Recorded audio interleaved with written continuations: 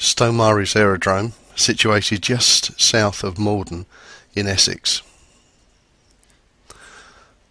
Set in the Essex countryside are a unique set of buildings that have changed little since 1919, when the Royal Air Force left the site during the reduction in the size of the Air Force. The site still holds most of the buildings that were constructed in 1918, with the exception of the hangars. The site remains unchanged since the end of the First World War. Barrack blocks are still present. The women's hostel site and reception buildings. MT sheds are still present, much in their same form, although now devoid of their white paint. Some farm buildings have been added since the war, but not many. This being one of them, a tractor shed built by the farmer post-war on the end of the MT sheds.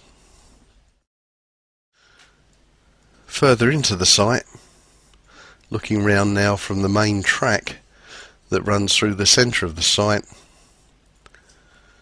we can see the start of the airfield workshops. These again are in much the same form as they would have been in 1918, and they're all subject to this exciting restoration project. The MT sheds again in more detail.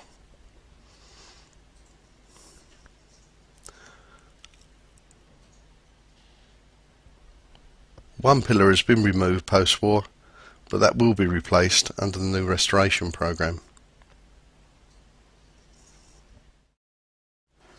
These are the workshops and what is believed at the moment to be the dope shop, situated at the northern end of this set of buildings.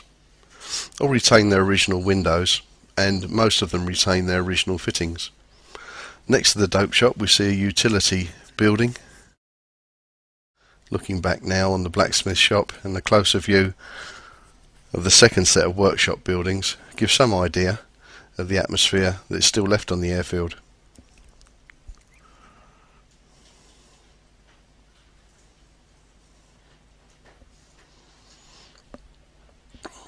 We're now looking towards the fuel dump and the other ranks mess on the left hand side of the track, just coming into view, and to the left of that the station offices. It's envisaged that the offices will become the museum under the new project, and it's hoped that lectures will be able to be given inside the other ranks mess hall.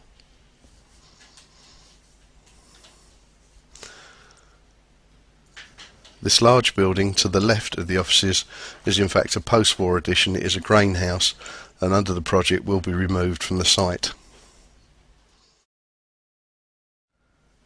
The water tower is now in a less than good state and needs restoration.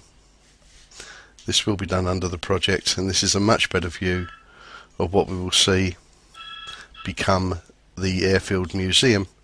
It originally being offices. It consists of 6 rooms which will be restored with artefacts from the airfield and the Royal Flying Corps.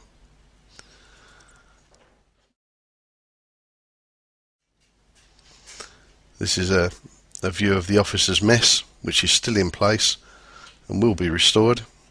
Between the officers' mess in the open land you can see in front of you now were filled with wooden buildings, other ranks accommodation and messes, and the last brick built building, in a sorry state of repair, faces out onto the airfield.